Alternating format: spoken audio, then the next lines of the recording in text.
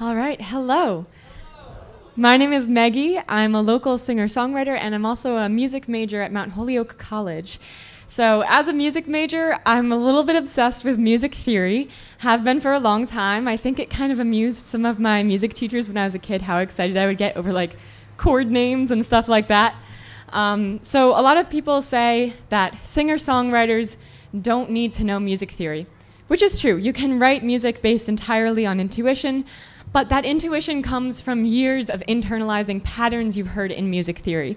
And personally, as a songwriter who loves music theory, I find that it helps me break writer's block and find new inspiration all the time. So today, I want to bridge that gap. Most college-level music theory classes start by teaching you a set of rules made primarily by Bach and followed by a lot of other classical composers. But pop music often gets exciting when we break those rules or play with them. So today I want to show you some examples of ways that pop music plays with music theory. So first off, most pop music is in what we call 4/4 time, which means you hear beats in groups of 4, and each beat can be divided by multiples of 2. But sometimes we like to put together beats 1 and 2 and beats 3 and 4. So instead of 4 small beats, we have 2 big beats. This is called cut time. You may have heard it in a song that goes, "Take on me, take me on, I'll be yours." You hear how it gets kind of twice as long at the end. That's cut time. This is one of the strategies I find myself using a lot in my own songwriting. So for example, I have a song called Windows Down where the chorus goes like this. "We've been singing in the car." And then in the bridge, it goes like this. "You never know how far you've fallen." So you hear how it gets kind of stretched out. It really makes a nice contrast. So again, most pop music is in 4/4 time, but something really fun happens when we play 3 notes over the course of 4 beats. The math does not line up, and so we get this really clashy rhythm. This is what we call triplets against eighths, and it adds a lot of drama, especially in pop music. This is something that Bach might have actually used occasionally. So if everyone wants to clap eighth notes with me, and I'm going to sing a melody with triplets. "They're burning all the witches, even if you aren't one." So you hear how the melody does not fit the rhythm, and it creates this like really fun tension. Another way we can use something similar to triplets against eighths that's a little more intuitive is in what we call swing time. It comes from swing music, which is a genre of jazz popular in the 30s and 40s, and it's when you divide a beat in half, but then you make the first beat twice as long as the second beat. So really, it's 2/3 followed by 1/3. Actually, the trumpet we just heard was in swing time. This also happens in pop a lot. So for example, "You know it's harder to find in these times, but I got nothing but love on my mind." If that was straight eighths, it would sound like this. "You know it's harder to find in these times," which is so much less exciting. So this is another one that I use all the time. I think it's just so fun and playful and joyful. So I have a song where the guitar part goes like this.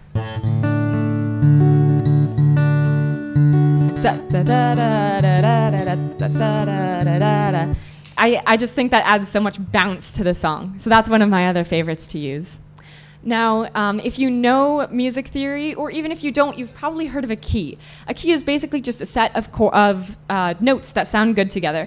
If you remember do, re, mi from The Sound of Music, you know that we like to assign a syllable to each of these notes. And do is what we call the root, because melodies feel complete when they land on do. So in pop songwriting, we often like to utilize this by ending the chorus on do, especially, I think, when the title ends the chorus. I think it makes the title more memorable, personally. Often will come from a note up 1 step above do or a half step below do. So basically, re to do or ti to do is very common. You may have heard re to do in songs like, "Man, I feel like a woman, re do," or "Girl, you're amazing, just the way you are, re do," or "People watching," or even "Call me maybe." All of those end in re do. Now, Tito, you'll hear a lot from Ed Sheeran. For example, I'm thinking out loud, maybe we found love right where we are, or a million more first times, or even, darling, you look perfect tonight. All of that is Tito. Or I want to love like you made me feel when we were 18, Tito, which is a One Direction song co-written with Ed Sheeran. So I want to point out, this is not bad or lazy songwriting. This is actually just part of Ed's style. This is how we recognize his songs when we hear them on the radio, even if he's not the one writing them or singing them. And actually, music theory has a ton to do with a writer's voice, as we call it. A lot of songwriters find ourselves drawn to particular keys, rhythms, intervals, even the notes in relation to the chord, the key you're in, makes a huge difference. And so it's part of how we define ourselves. This is why, even in a given genre, you might like certain artists more than others. We also have in keys a set of notes that sound good together, which means we also have a set of chords that sound good together. One of those chords in major keys is called the major 4 chord. And sometimes pop music likes to use the minor 4 chord, which is fun because it doesn't fit the key and it sounds a little more sad. So, for example, there's a song that has 2 versions, and the more energetic version goes, love him, he's the one, and we shall wed, major 4 chord. And then the more bittersweet version goes, love him, he's the one, and minor 4. You hear how that's like a little unsettled? I think that's so fun. Anyway, music theory is not just about classical music or jazz. It has a lot to do with pop music and folk music and rock and all those great things. I think it defines an artist's style, and it helps people break through writer's block. So, my name is Maggie. These are all the places you can follow me and my music, and have a great night. Thank you.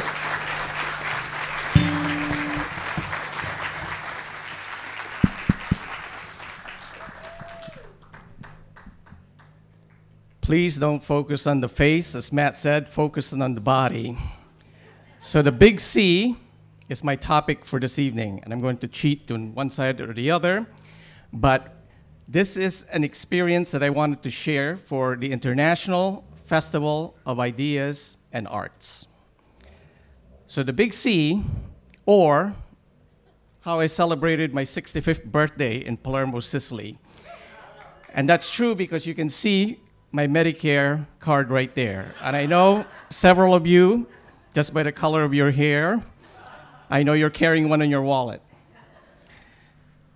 I'm gonna have to keep turning because I couldn't get these things quite right. So the first C, I see it. The first C, of course, is chiaroscuro. Where are my Italians? Chiaro, light, and oscuro is dark. So here, Caravaggio, a great Italian artist, is a good illustration of chiaroscuro. Now, another C, before we get to the big one, is contrapposto. You put your body weight on one leg, and you get that sexy supermodel S-curve, illustrated here by the great maestro Michelangelo. But the big C, I'm gonna have to repeat it 3 times for you, because I just came up with this in Palermo on my 65th birthday, is consapevolezza. Consapevolezza. You can't really, it doesn't mean anything apart. It just means, consapevolezza means in Italian, awareness. That's all it means. So, awareness is what I want you to arrive at because, and I'm gonna jump. You see, picture this, Sicily, 1979. A handsome American naval officer. Right there, meet some Sicilian maidens. But that's not really what I wanted to show you. I really wanted to show you the connection to a greater Italian master, this guy, Giacomo Puccini, right? Who doesn't love Madame Butterfly, right? Another handsome American naval officer on the other side of Sicily, I think it's a place called Japan, meets a young maiden. It's kind of like the Miss Saigon story. Well, anyway, somewhere here you're gonna reach consapevolezza.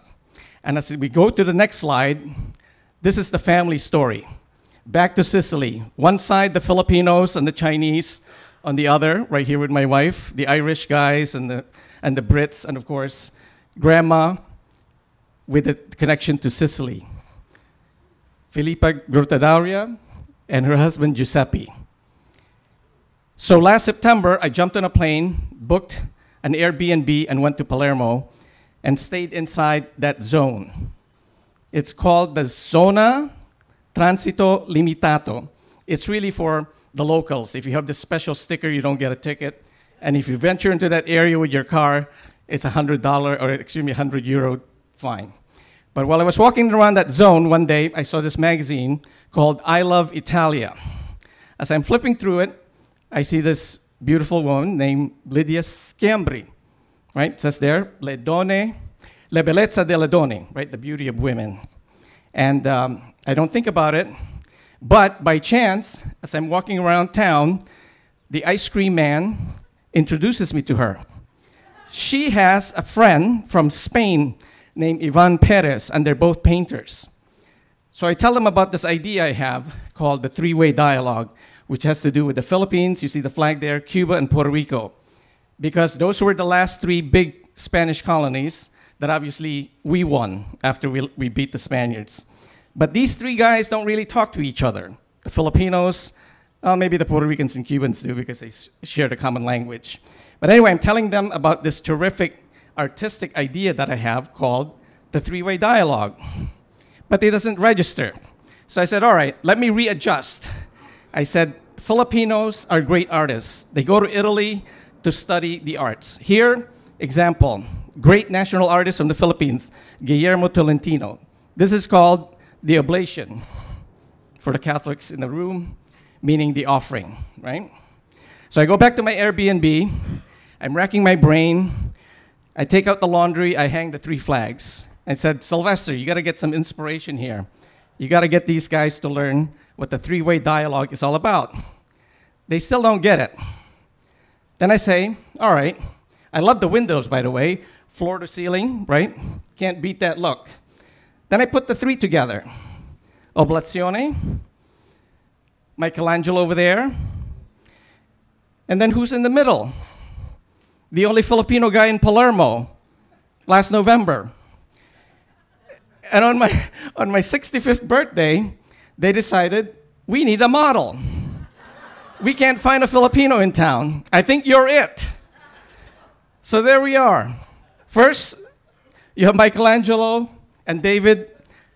Now you got the Filipino guy from New Haven in Palermo. Birthday suit, right? Thank you, Lydia. Thank you. Gracias, Ivan.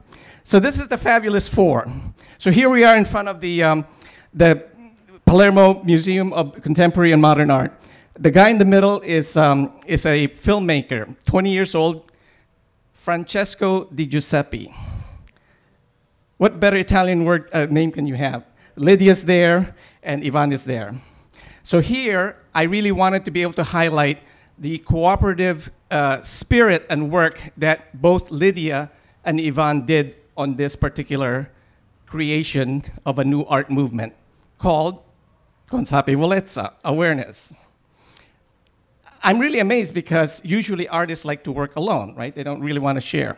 And here, the week before I left to come back, you see Lydia's self-portrait there, and one that Ivan painted of her sometime over the summer. Because actually both of them went to the Academy of Fine Arts, both in Seville as well as in Palermo. And so again, don't focus on the face. It's the only Filipino here. Focus on the body. La consapevolezza e l'oblazione di un vecchio Filipino, Kidlat Damang in Palermo. Mille grazie.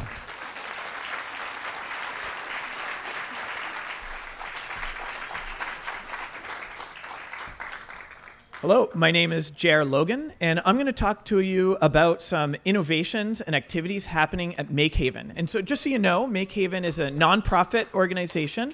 We're basically a community workshop with metalworking, woodworking, all sorts of fabrication. We're there to help people have the tools to design, invent, and create. So these are just some different shops we have. This is our wood shop. Inside of it, we have table saw. The lathe is something that a lot of people do to make candles and other types of things. You can see examples in the corner. Chop saws, a CNC machine that will carve out various shapes, as well as a lot of hand tool work. With each shop, I wanted to show an example of something cool that happened, and the one I chose in the wood shop is a lute. This is a member, a musician, who came in and from beginning to end created this beautiful working instrument, carved it in the wood shop, added different details to it, including the laser cut spot where the music comes out. This takes us to the metalworking shop. There's all the big tools that you would expect in a metalworking shop: Bridgeports, lathes, actually a water jet cutter. You can do welding, and we've recently added jewelry making. I mentioned that water jet cutter because that is one of the coolest tools we have. It actually uses a stream of water at about 30,000 pounds of pressure and can cut right through a metal plate, stone, whatever you want. It's controlled by a computer. And in this example, they're making blanks of knives that are then sharpened to be useful and have wood handles added to them. So something you can use there. And digital fabrication. That includes a lot of things, but primarily 3D printers. At the bottom, you see a sort of a mask shape that's been printed. There's also now resin printers that use ultraviolet light to make ultra high detail type things, and laser cutters, which are using a beam of light to cut out a different shape. And so here's one example of a laser cutter. There's a little miniature of a desk actually made by someone attending here. And then Corey has scaled that up after prototyping it on the larger CNC, computer numeric control machine, to be able to make that little table as a stand for a drawing tablet. And not to forget about textiles, where lots of folks are doing some fun things, including tufting. This is essentially where you shoot yarn into in a cloth to make carpet. Or now we have a quilter where you can do a very large format with this long arm. Not to mention there's a kitchen, there's a video photography area, and we've added an area for learning bioscience and working with biology. So I'm going to mention that as I go through some of our more innovative, future-oriented ideas in the second half of this. But what I want to mention is that integrating all these ideas is what is important. So one example of that is the Robo Dominators, which are our first robotics robot building competitive team. And they have been able to 3D print. They've been able to machine out metal parts, develop things with electronics, and use the water jet cutter to make those different parts. Another one was when COVID was in full gear and we thought we needed ventilators. We actually built a prototype ventilator built on open source technology. We used a water jet cutter. We bent the metal up. We used casting and mold making to make the plunger, and then electronics to pull it all together, and actually came up with a first prototype, which fortunately was not needed. And this brings me to work we're doing with Gather New Haven, which is to bring the environmental, entrepreneurial, prototyping ideas together. So they received some funds to do a pilot 6-month program with 18 to 25-year-olds, where they will be doing environmental education and working with Make Haven to learn about prototyping. So they'd be using the water jet cutter to test designs. They'd be using the mill for rapid iterations of different inventions, as well as the 3D printer, and having access to the volunteers and the work we're doing with bio. So you see some injection molding and even some biomaterial there. So injection molding is plastic, and that doesn't sound good for the environment, but we're doing something with precious plastics where you can recycle plastic. So that's an oven you see where you have 2 plates that heat and compress something. And the other tool on the side, the vertical one, is an injection molder. So that takes and melts plastic and shoots it into a cavity that you've milled out on a machine so that you can mass produce parts. And what sort of things could you make? Well, these are examples that are in the larger precious plastics ecosystem. So there's a bunch of communities where people are gathering plastic and then putting them together in unique ways to create artisan products. Then you get into electronics. So we have obviously got a lot of people interested in all the various types. These are several different platforms that are now available to people and can be programmed. The bottom one actually being a set of sensors that were built by one of our members, which actually evolved into a sensor kit which gets deployed. You can see that you would deploy that in many different environments, for example, in the river to detect the amount of salt, the transparency.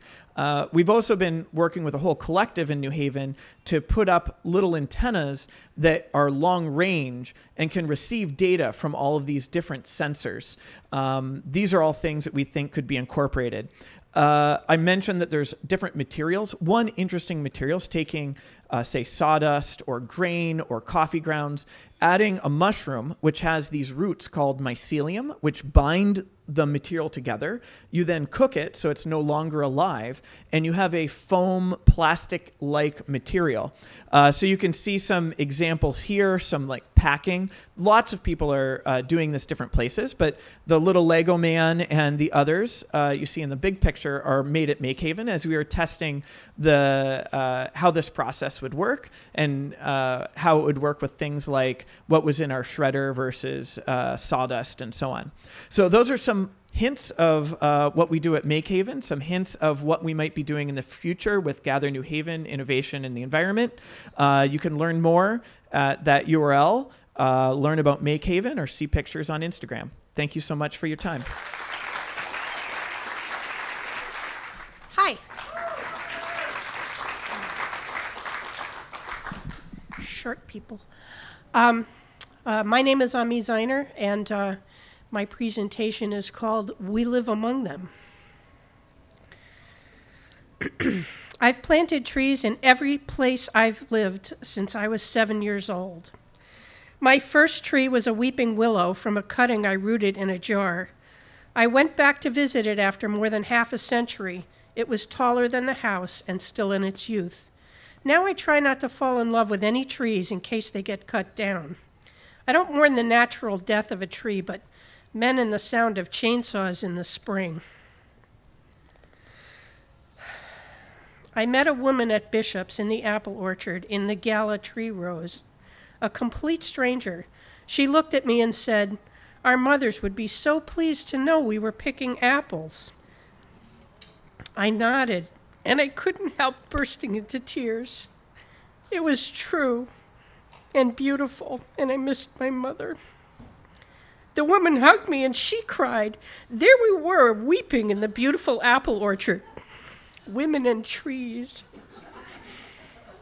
Tree of knowledge, genus Malus, Pomum arboris, tree of life, photosynthesis, chlorophyll, mitochondria, sacred tree, Bodhi tree of awakening, sacred oak grove of the Druids, La Abuela Sieba, La Centenilla. From Celtic lore, what are the 7 sacred trees? Oak, ash, hazel, apple, alder, elder, yew. Treed prey, hanging tree, Christmas tree.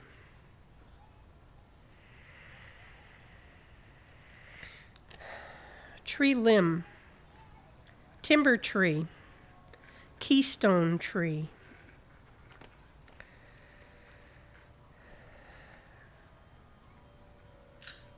Tree of heaven, Ailanthus altissima. Tree diagram, bark up the wrong tree. Round and round the mulberry tree. In the east, the mulberry is the link between heaven and earth. You're up a tree. You're out of your tree. The charter oak, Quercus alba, our state tree. Now you know that 600 different types of oak trees exist around the world. Oak trees. Tree top, close as the bark to the tree. can't see the forest for the trees. She charmed the birds from the trees. Bark, phloem, xylem, pulp, heartwood.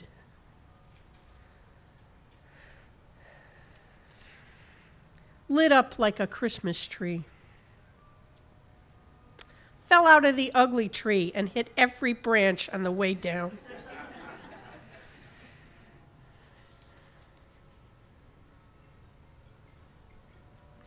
Go climb a tree. Money doesn't grow on trees. The apple doesn't fall far from the tree. Like nailing jello to a tree. Go live in a tree. Rooted like a tree to the same place. Root, trunk, limb. Tree colony, tree stand, tree farm, tree house.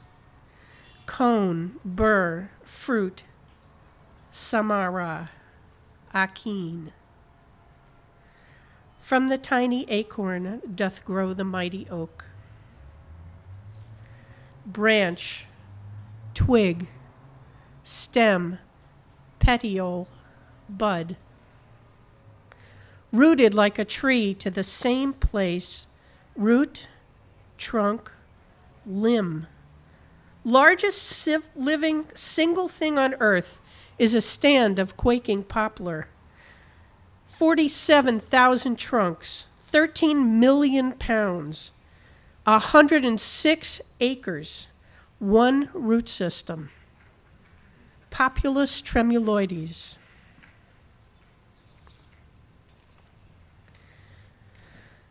Tree hugger. Tree hugger.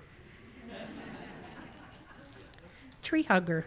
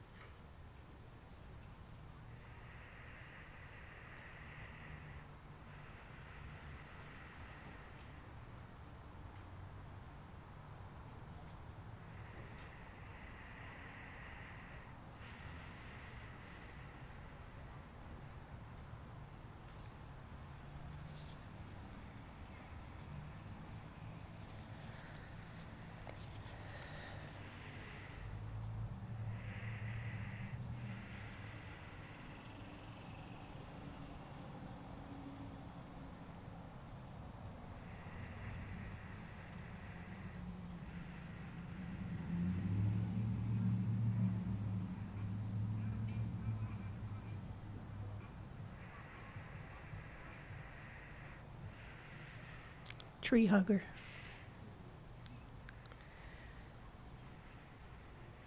We live among them. Thank you.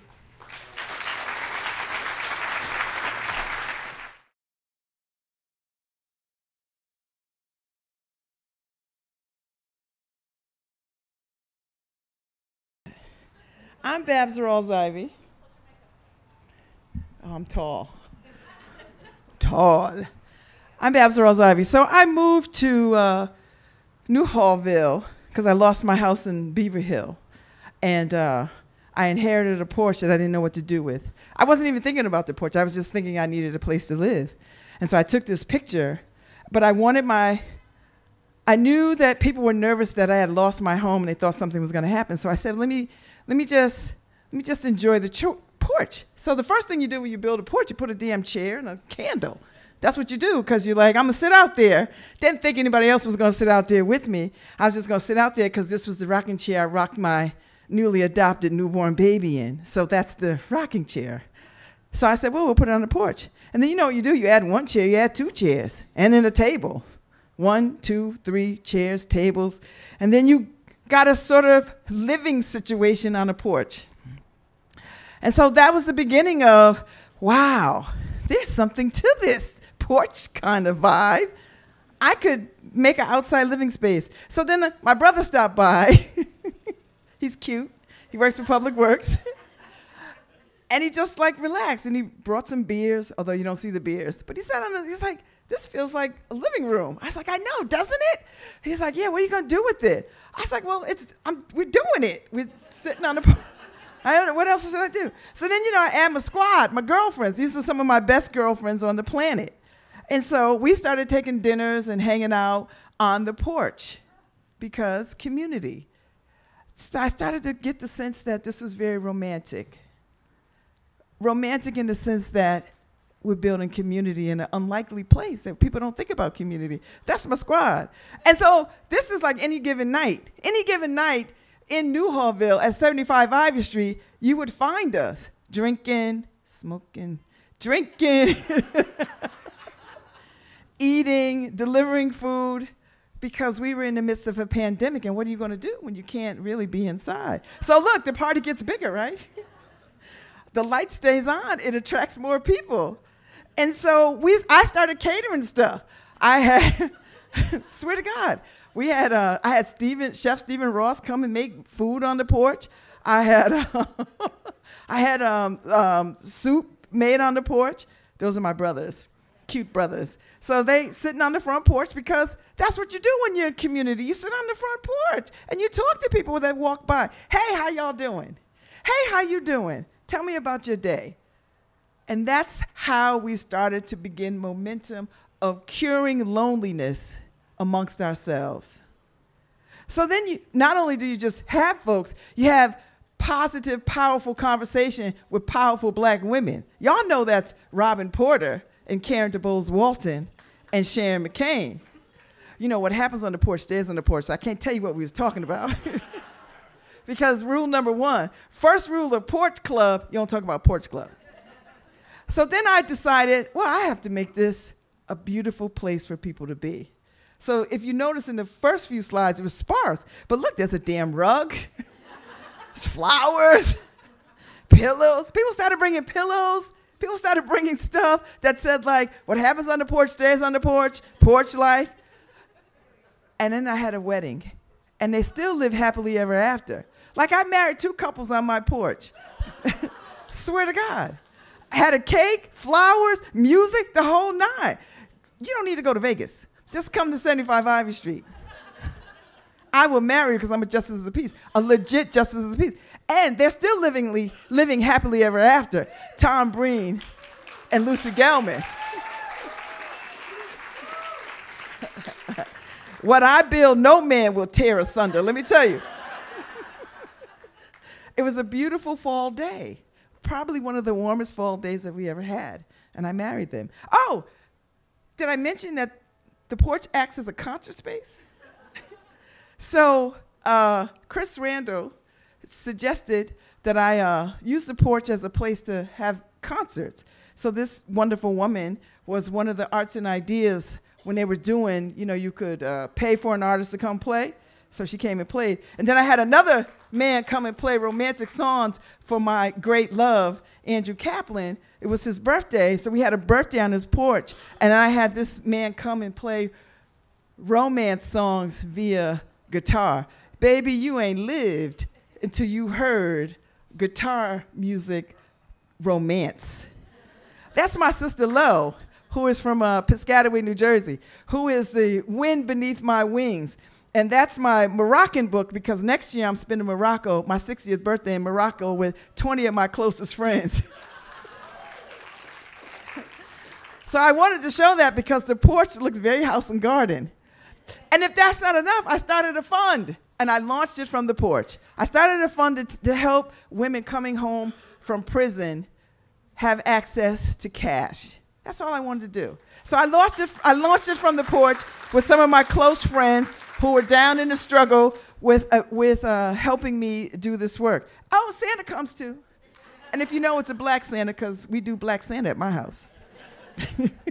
So black Santa sits on the porch all year round because Santa, black Santa. And he's like kind of gnomish, but fabulous. So he sat on the porch all summer, And then what would a porch be without black girl magic? It's a real thing for y'all don't know. Forget what you heard, it's a real thing. The McBride sisters are two black women who created this wonderful wine. And this is the sparkling black girl magic, but they have, girl, yes. Although that's a little too sweet for my taste. And if you think we don't have glamour and fun, this was my birthday. So this is Patty Russo, who, if y'all know Patty Russo, she is the queen of boas. So she shows up at my party with all the boas, and that's me on my birthday celebrating with her, and a zillion friends with champagne and cupcakes. And this, my friend, is the sum of all things. Community built, community loved, community supported. This is how you cure loneliness. You turn on the light on your porch, and you invite people to come, and you make them feel welcome. And it doesn't matter if you're in the hood or in an affluent neighborhood. Love is love, and community is yours. I'm back. That's a boomerang joke. My name is Paul Sprague. I'm with the Wandering Nutmeg Boomerang Society. And in 6 minutes, if I'm successful, you're going to turn to the person next to you and say, I've just caught my first boomerang. So we're passing out materials. Some of them are put together, and some of them you'll have to stick together. Take 2 pieces, and we have stickers, and you're going to stick them together into an X like this. Okay? Now, I know what you're thinking, which is this doesn't look like a boomerang, but this does, right? Everybody can agree this is an actual boomerang. This is from New South Wales, built about 1950. And what makes it a boomerang? It's got 2 wings. It's got some aerodynamics happening. But what really makes this a boomerang is when I throw this, it goes out about 50 meters and comes back, and I can catch it. That makes it a boomerang. Boomerangs don't have to have 2 wings. This is one that I made for 3D printing, where if you don't like the way it works as a 3-blader, you can snap in another wing. So it's modular. It's built for small 3D printers. Boomerangs don't have to have a certain shape, but they do have to have a planar distribution of mass. So in other words, you don't want it to tumble this way. You want it to spin this way. All right, so as long as the mass is spread out on a flat plane, then you can use that shape to make a boomerang. But it's not actually flat, because if you look at this carefully, built into the shape of this, it's got, and it's kind of subtle, you can see it. This is a photo of this on the top here. It's actually bent upward, okay? This is called a positive dihedral, and we're gonna do this on our little cardboard 4-bladers. And the way we do that is we're gonna bend them up slightly, okay? And you don't wanna give it too much, but you do wanna have a little bit of upward bend, okay? About 1/3 of the way down. And it's gonna look almost flat, but it does have to be bent up just a little bit, okay? The second design element we're gonna take from this is, if you look at the shape of the airfoil, it's actually undercut, carved into the shape of this. There's an undercut on the leading edge. And this is something that airplanes do when they're getting ready to take off. They angle their wings down. That's for a more aggressive airfoil, so they can get more lift and get into the air. So we're going to do this on our cardboard 4-blader. And this is where we separate the righties from the lefties. So I throw a righty, and I'm going to twist mine with a little bit of positive angle of attack on all 4 wings. Okay, again, it doesn't have to be very much, but it has to be there. And the more twist you give it, the shorter the flight is going to be. This is going to go between 1 and 2 meters. So a type of boomerang that we use in competitions is this is a low-flying 20-meter boomerang, 20 meters being the minimum distance requirement for most competitions. So these have pretty high angle of attack because you want it to go out, come back low, and you can catch it. A boomerang that has a very low angle of attack is the high flyers. So this is a low flyer. These are the high flyers. And we had a guy throw one of these and catch it 17 minutes later. If you catch a thermal, you watch where the hawks fly, seriously, and it'll just stay up there and coast. So that's low flyers. These are the high flyers. These are ultralights. And next I'm going to show you the long flyers. So a long distance boomerang, if you look at the materials here, I've got aluminum and carbon fiber and oak with lead weights in it. So these are, again, low profile airfoils, but they're very dense. And these will fly 100 meters plus, which is out of sight, and then they'll come back and you can catch them. Now a boomerang is thrown, a lot of people try and throw it like a frisbee, but they're actually thrown vertically, straight over, okay? And when they come back, they're going to be, you throw them vertically and they come back flat. And they do that using an effect we call gyroscopic precession, okay? Same force that keeps a bicycle in the air or from falling over and so forth. So what happens is the spin center, it's spinning like this. The spin center rotates from the airfoils because it takes it to the side, and then the precession makes it lay down flat.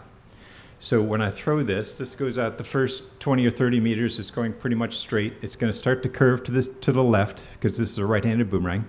It's going to, once it starts to turn, then it's going to precess. Okay, it's going to lay out flat. Now the airfoils are pointed upward, so it's going to rise.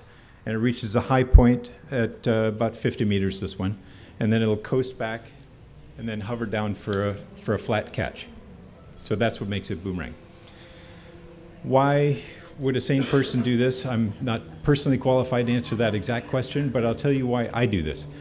I was at a birthday party last month for an 8-year-old girl, and when she caught her first boomerang, it was a great moment, and her face looked like that, okay? That's why I do boomerangs, okay? And this is what we're gonna try and create here tonight. So I'm going to give you, don't throw your boomerang yet, but we're getting close, all right? I'm going to give you a countdown. First, we got to go through our pre-flight checklist. So we want to make sure that it has a small amount of positive dihedral, and if it was flat, maybe enough to roll a pencil under the end, it's going to have a tiny bit of positive angle of attack for your throw. And if you look at it, it should look almost flat, but slightly turned up. And we're going to throw it vertically, a quick snap. Is everybody ready? 3, 2, 1, throw. Who caught theirs? Hold it up if you caught it. Did you catch yours? Thank you, and many happy returns.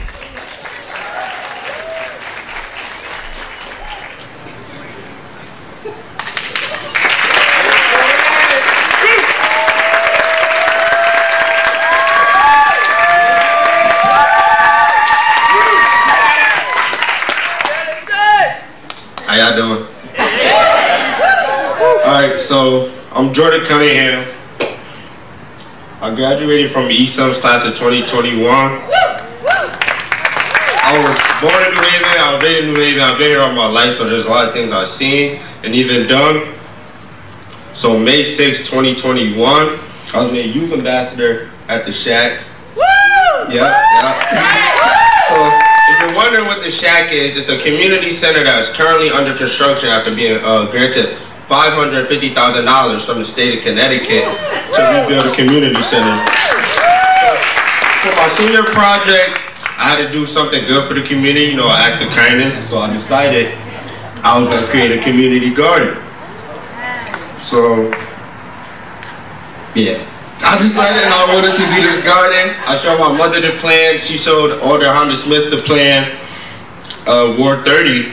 And I went to 33 Valley Street with a folder full of papers to meet with Miss Honda. So with the help of volunteers, my dream of a community garden turned to reality. 12 garden beds were made. The garden beds consisted of eggplants, red peppers, green peppers, squash, a whole lot of other things. And during the summer of 2021, Alder Smith hooked me and my friends up with the job. So American actor, director, martial artist Michael J. White was our motivational speaker of the day. After the speech, he spoke to me and 2 other friends privately on a heart-to-heart conversation. And he spoke on his childhood life, and it mirrored the childhood life of me and my friends today as youth. So he explained to us there was more to life than what we were doing because we were just hanging around. And so that conversation changed my life for the better. But the fun started once the community and volunteers helped clean the shack out and repaint the walls after being closed for 30 years. My father and I got the honor to paint the shack, and we got to paint my favorite room in the shack, which is the game room. And the game room now consists of pool table, game consoles, TVs, ping pong, and even an old school arcade full of games I never heard of because I wasn't alive. So, my father's a professional painter, probably the best painter you'll ever come across, and we were blessed to have him on our team. So he finished painting that whole room less than an hour, and as my father worked, Miss Honda expressed her gratitude to my father and how thankful she was to have him. And around Miss Honda, you'll feel the love, and especially being at the shack, you'll feel the love. And so I would say, nothing happens overnight. You know, you have to write the plan down, implement the plan, and tell the right people the plan so they can help you carry it out. You know, patience is key. You have to trust the process, and you have to respect the game. You have to show up to practice, share your ideas and the things you know with your team. Show them you are serious. Show the people you want to win. Transition is hard, but with lots of planning, we can see our futures through pathway careers such as becoming an attorney, doctor, EMT, musical engineer, financial literacy. You know, those are some of the programs we'll have at the shack, actually.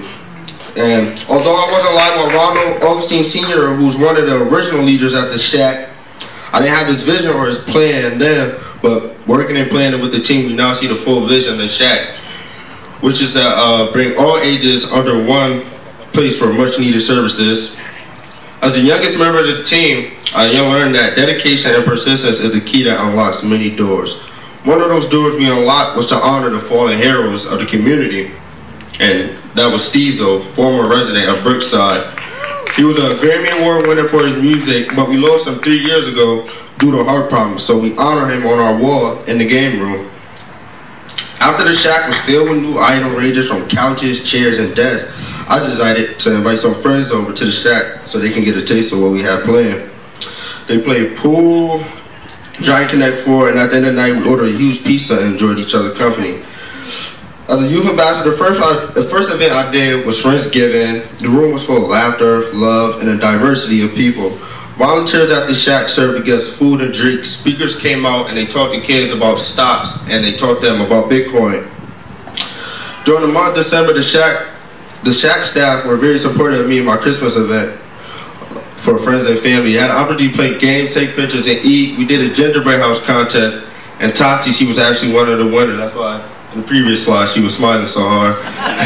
So the Easter egg hunt, me and Miss Honda Smith playing is definitely my favorite. The community was all in with this event. We had a variety of donations from candy, money, baskets, and toys. We decided that we'll put toys out along with the candy so we could get the children to come out. So we served hot dogs and hamburgers. We had an ice cream stand in the inside. Ruben Ortiz created a community artwork project to connect West Hills and Westville Village together in a community artwork project. Through this project, our community was able to connect with residents from our surrounding communities. Through the painting mural that is displayed on Blake Street before Nantavala Street, which is a beautiful sight to see, with the collaboration with the Yale School of Forestry and Vox Church, we were able to weed out and create space for our new shrubbery to be planted around our meditation garden. With the help of volunteers, and that was another amazing experience, working with this group and community volunteers, meeting new people and learning new things I didn't know before. The shack has created endless opportunities for everyone, including myself. So as residents of New Haven, we must help push the agenda of the shack, which is to prepare youth, adults, seniors, and families for successful lives. Tearing down the old and building the new, the shack is back and we're in full effect. Something I've been waiting for. You know, there's no more hanging out with nothing to do. Me and my friends can bring our skills and our thoughts to the shack and create a life for ourselves and those around us. Right. I always see the good in everything and everyone. You know, you give me a rock, I'll bring it to life, you know. Living in the middle of the madness may force you to pick a side, you know, get down and lie down, you know. Not me though, I had a bigger plan. I didn't know the exact plan. I just know I wanted to win. Because, you know, winners wins, losers lose. So sometimes you have to do what you have to do. Not me though, I stuck to the rules. About 2 weeks ago, June 6th, I was in the garden, and it was the day of my friend's funeral who was murdered last month. He was shot twice in his chest. So, unfortunately, I wasn't able to make the funeral, so I sat in the back in the garden, and I noticed there was more wildlife in the back, more than ever. You know, I looked across the field, there was a groundhog. Every single garden was full of butterflies, so I took that as like just to keep living and accomplish more things for my friend Ant since his life was cut short. And that's it. Thank you.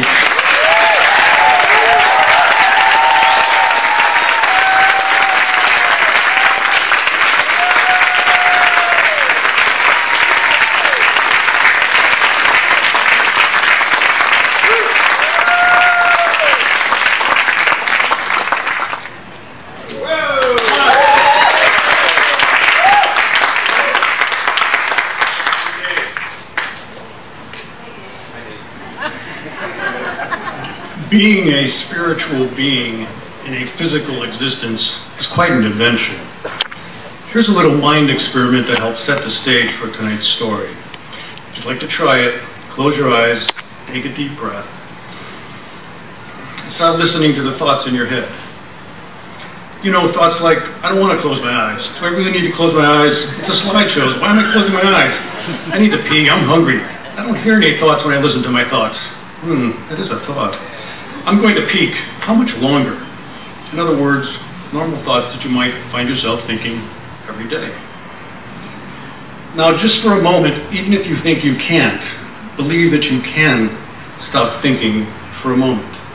Stop thinking for a second and take a look at what's there when you're not thinking. Who or what is there when there are no thoughts? Now on to our story. This is a story of love and fear.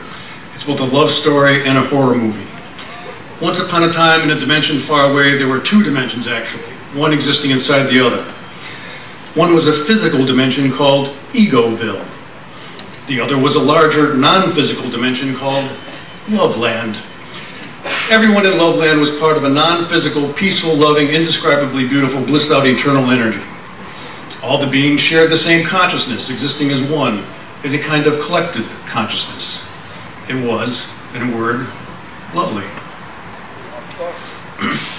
Egoville, on the other hand, was inhabited by physical beings who, like us, lived in physical bodies. Egoville was a nice place on many levels, but it was both fun and horrifying, kind of like a carnival ride through a house of horrors at an amusement park on our planet. Problem was, there was something about Egoville that caused the people there to be fearful and plagued by incessant negative thoughts of worry and fear. They were horribly harassed and tormented by unrelenting negative and fearful thoughts, and they suffered greatly. It was a life and death struggle for many, as insanity was common and escapism and denial rampant. They tried all sorts of things to escape the mental torment. They banged both their heads against the wall. Yes, they had two heads. In order to inflict pain on themselves as a distraction from the mental torture. They developed bizarre beliefs and rationalizations like the suffering they endured was good for them. Pain builds character, and things aren't so bad. Most Egovillers had given up hope of finding relief from the constant mental torture. Then one day, some guy named Ralph realized that if he stayed very still and turned his attention deep within himself and away from his thinking, he could hear another voice in his head. A kinder voice. He could hear the Sky People. The Sky People were emissaries of Loveland, sent to help, kind of like angels. Ralph told many of his friends, and they too learned to hear the Sky People. The Sky People spoke to them with a kind voice from deep within, and told them the story of their past, and how Egovillers had forgotten their true identity and where they had come from. The Sky People told them that their physical dimension of Egoville was actually a bubble of time that they had created within the Loveland dimension. And if they wanted, they could return to Loveland. It seems that Egovillers were originally from Loveland, that they had started Egoville thinking it would be better. As the story goes, long ago in a time before time, some part of Loveland As the story goes, long ago, in a time before time, some part of Loveland wondered what it would be like to be individual physical beings. At first, it was just a thought of what their individual selves would look like. Then that thought of their form, or ego as it was called, became physically real. At first it was quite an adventure. They enjoyed the tactile experience of their new forms and were able to move back and forth between the dimensions. But in time, they got so involved with their new physical dimension, they forgot where they came from, and they got stuck in physical reality and the fearful thinking inside of their heads. They had become separate, or so they thought. And being separated from the love of Loveland was the cause of their fear and relentless, fearful thinking. While they liked the Sky People's invitation that they could return home to their source, they also realized that they were afraid to return to Loveland. Egovillers had come to believe that being physical was all they were. They feared they would not survive if they returned to the non-physical Loveland. The Sky People assured them that they could return to Loveland and continue to exist because the energy of Loveland is what they were made of, and that energy was eternal by its nature. In fact, being the same as that eternal loving energy meant they really had nothing to fear or defend against. They were not really separated. It just appeared so. At their core, they were still the love of Loveland. It's what they were made of. It could never change. They were ironically defending against themselves. Egovillers realized they actually had a choice between two dimensions, one based on love and one based in fear. They realized they had to remember to consciously choose between the fearful thinking in their heads or the peaceful energy deep within. Because if they didn't choose, their ego self would automatically choose fearful thinking. It seems that Egovillers unconsciously chose fearful thinking in a misguided attempt to protect their physical selves.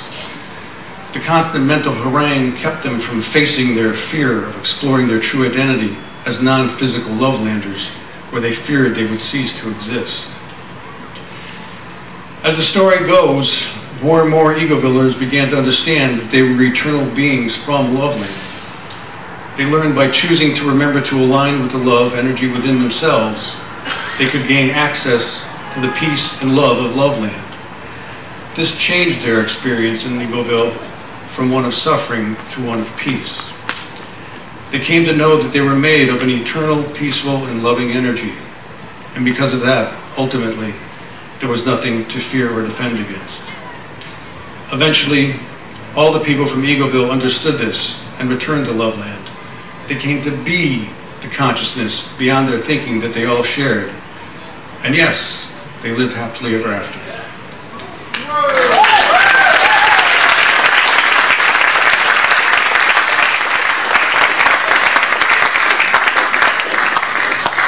So I'm here today to present a portion of my dissertation, hopefully in August. This could be a little traumatic, so I'm starting now. So over the past years, we've seen the uptick in suicide in those of our law enforcement. Those are our firefighters.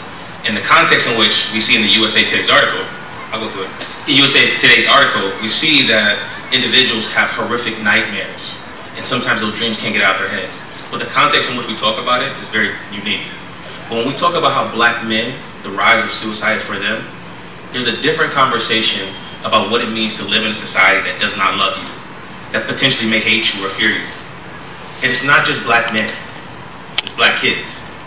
Black kids are thinking about their future, their lack of future, their lack of self-worth, spaces like education, bless you, that do not care for you. And it becomes a difficult process for them to think about what the future may look like for them when there are other inundated messages that say they're not successful. I'm caught in the story about Khalif Browder, who was incarcerated and held in solitary confinement for 70 days. He was innocent, and when he was finally released, he killed himself.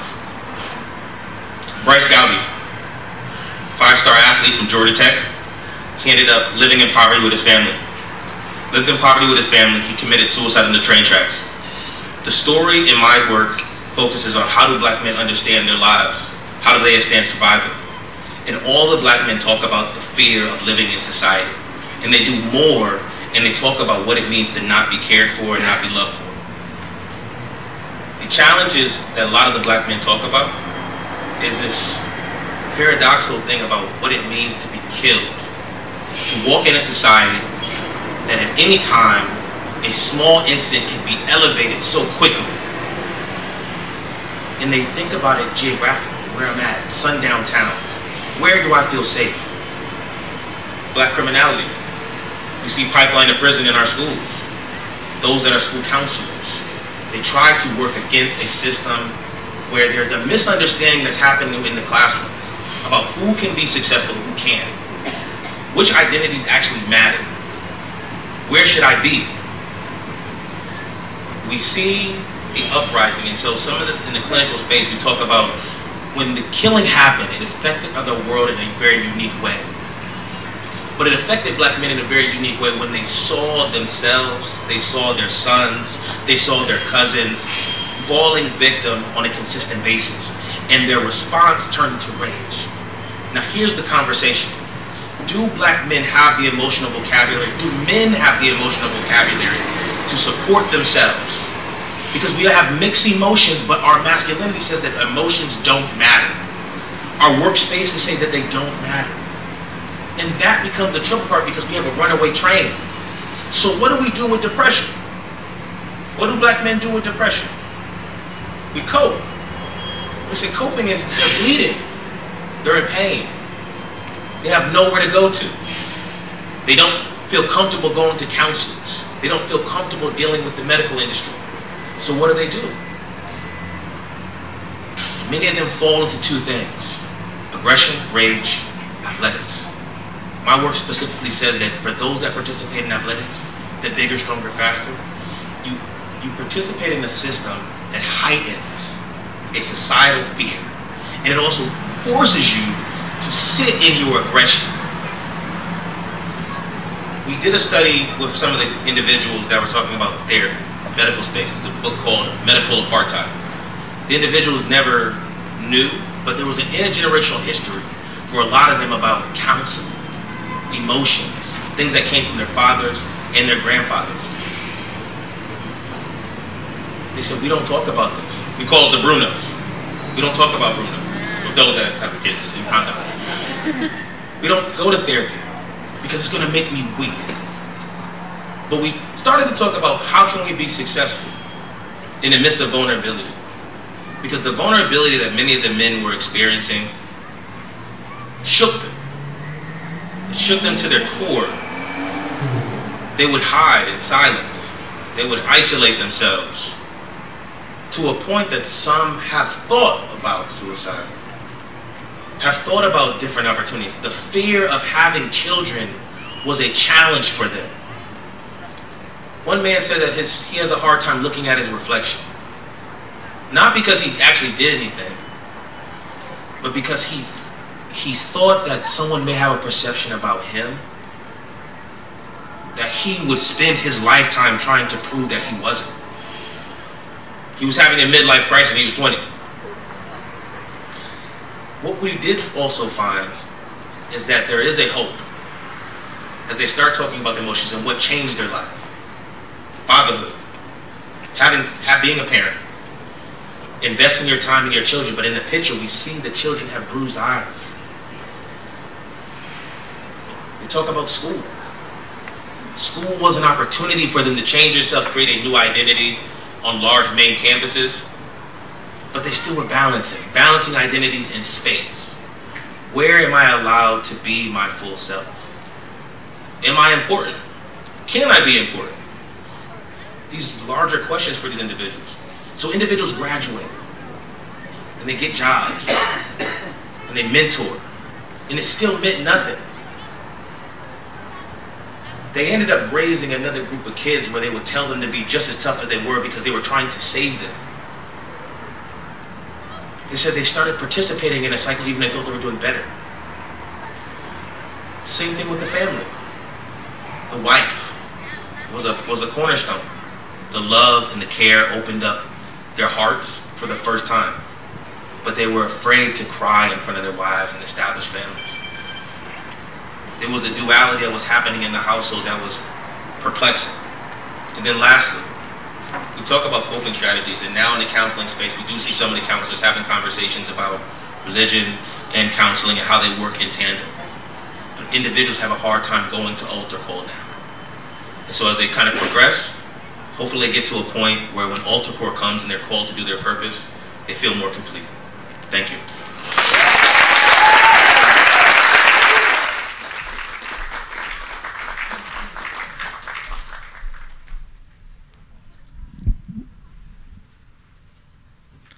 I'm 8 years old and living in Brooklyn, New York. It's 1964. My grandma, who I called Baba, I said to her, "I want a dog more than anything in the world." Baba was a petite woman with brown hair, and she wore a floral babushka. She said, "Ninachka, next door in the gasoline station, they just got a German Shepherd. They're not treating him very well. He doesn't have enough food, and he doesn't have any place to sleep at night. I'm going to adopt him, and I'm naming him Brownie." Now, we lived in a two-family house over an antique store. My grandmother lived on the first floor, and me, my mother, my father, my two sisters lived on the second floor.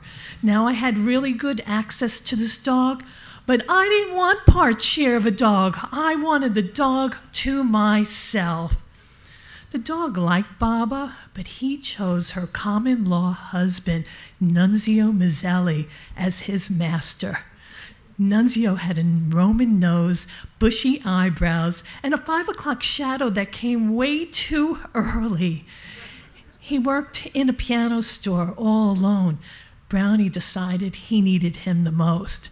And I visited the store many times after school, and I used to pretend I knew how to play the piano. I was in the back room having a snack, and I heard Nunzio pick up the phone. $10 on number 12, please. And I saw him write something in a book. The front door had jingle bells, and I heard it ring. Two men wearing felt hats and gray suits walk up to Nunzio and says, "Nunzio, your loan is due. Pay up."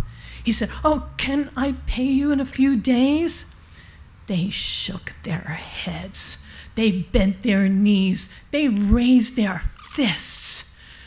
And then Brownie came over, and he barked, and he growled, and he showed his teeth. I've never seen him look so ferocious. And the men said, we'll come back. That night, Nunzio and Brownie came home to the smell of steak, escarole, and garlic. And Nunzio sat in his favorite living room chenille chair, pulled over a marble table, had one bite, and then take the next piece and tossed it to Brownie, who's standing in attention. And Brownie caught it right away and yelled, and Nunzio said, "Brownie, what a good boy you are." The next day, Nunzio said he was going to go to a job in New Jersey and that he and Brownie were going to be away the whole day. And so the next morning, I ran to our second floor landing, and I looked down and I saw Nunzio and Brownie barreling down the staircase. Then I ran to the front of the house and saw the station wagon pull away. Well, that evening, Nunzio returned, and his eyes were red and they were swollen. He said, I parked at the meter in the front, and I called Brownie. He usually sleeps on a long ride, and he wasn't there. I think that when I stopped at the toll booth by the George Washington Bridge on the New Jersey side, he must have left the back and went for a leak. I must have passed through the toll booth and ran across the bridge without him. I can't believe I lost Brownie. And he held his hands in his head in his hands, and he sobbed. For days, I helped Nunzio search for Brownie in all the 5 boroughs. I looked out the side window. We didn't give up hope, but 9 days Nunzio started to lose his energy. He wasn't a well man. And so our family recognized that it wasn't going to happen. On day 10, I was outside the house and looked to the side. There was Brownie limping towards me, and I hugged him, and I said, Brownie, you're home. And I ran to the hallway and yelled, Baba, you're not going to believe this. Brownie is home. And Baba came down, and she turned over his paw, and it was red and swollen, and it was so messed up. She ran upstairs and she called Nunzio. I ran to the sink that was on the ground floor to get him a big bowl of water. Nunzio came, Brownie stood up, he was laying down, and he limped to Nunzio, and they held each other in this big man hug, and they swayed from side to side, and Nunzio said, Brownie, what a good boy you are, what a good boy you are, and Brownie said, oh, woo! They had a lot of trouble, Brownie and Nunzio, walking up the stairs. He went to his favorite chenille chair and sat down, and Nunzio put his head on his lap to say, Nunzio, I'm here. Don't worry, I'm here. I'll never leave you again. Seeing this, I realized I didn't want to have a dog. I wanted a dog that chose me. Just like Brownie chose Nunzio. 2 months later, Nunzio was taken to the hospital and he didn't return. He died of cancer. Brownie walked in Baba's apartment, whining, looking for him. And then he put his head on the chenille chair that Nunzio loved. And then he picked it up and he looked at me. And I thought, maybe he'll choose me. But then he walked right up to Baba. He barked. He stood on his hind legs, put his hands on his shoulder, and licked her face. He chose Baba because she needed him the most. Thank you.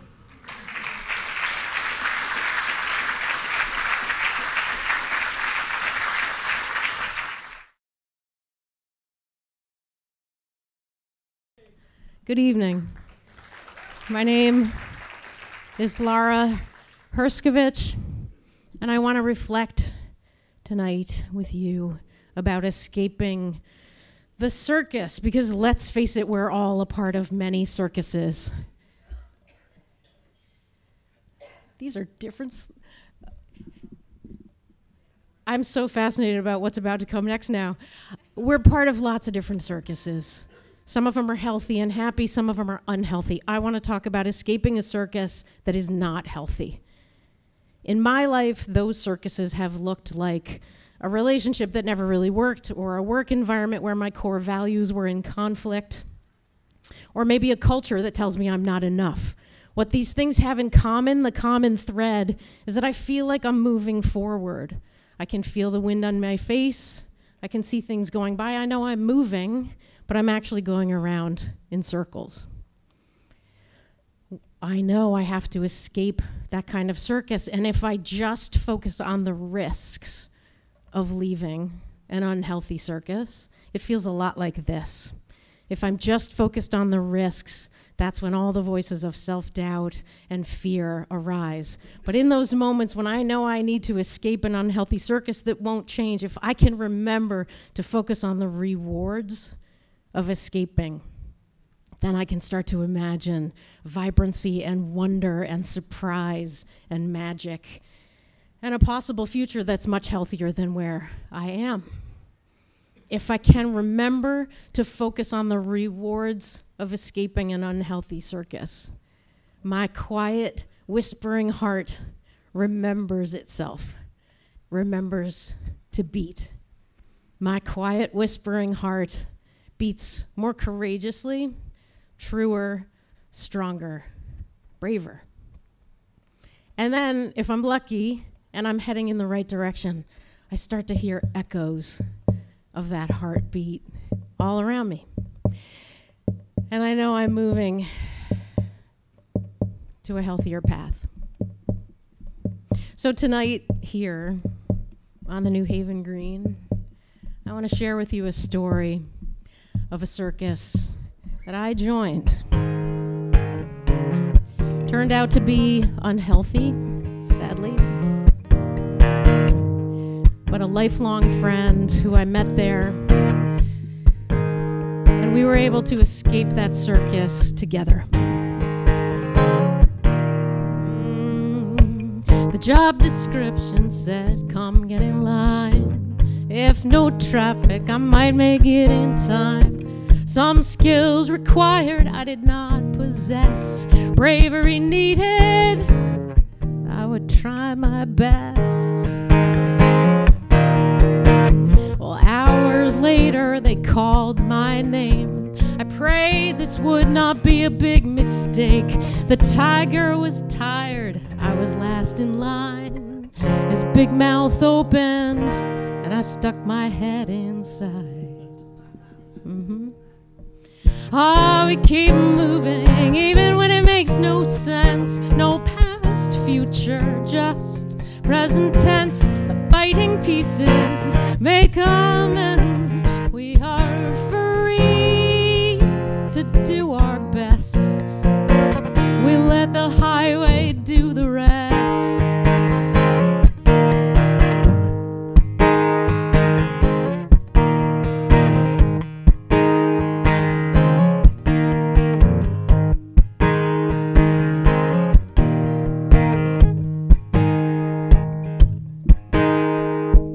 Well, you are hired, it sounded like a curse. I did not want the job, but I needed the work. Got a golden jacket, a red top hat, and a whip I knew I'd never use. I would not harm that cat.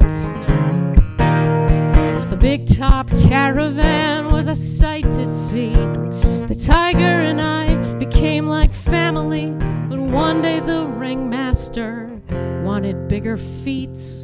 He said I would have to use the whip, 'cause it sells more seats. This is when I realized it was unhealthy and I needed to get out of there. Well, we keep moving, even when it makes no sense. No past, future, just present tense. The fighting pieces make amends. We are free to do our best. We let the highway do the rest. They locked the gates from the outside, but two giraffes gave us a ride. And we cleared that fence in the middle of the night. We fired up the hot air balloon and climbed inside. Just goes to show you life can take a turn.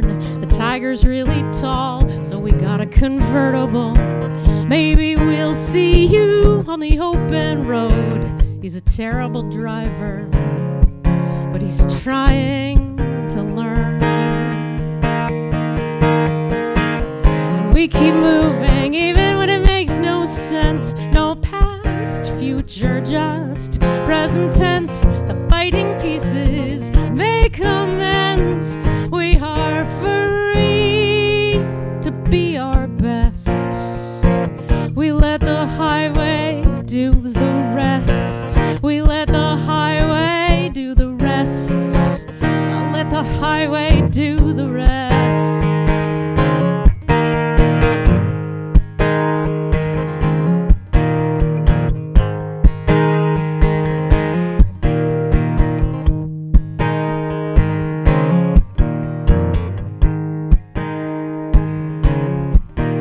If there's an unhealthy circus that you're a part of, that you need to escape, I wish you the wisdom to know and the courage to go. Because when we leave those unhealthy circuses that aren't going to change, it gives us much more time and space to be part of the joyful, healthy, and happy ones. Thank you very much.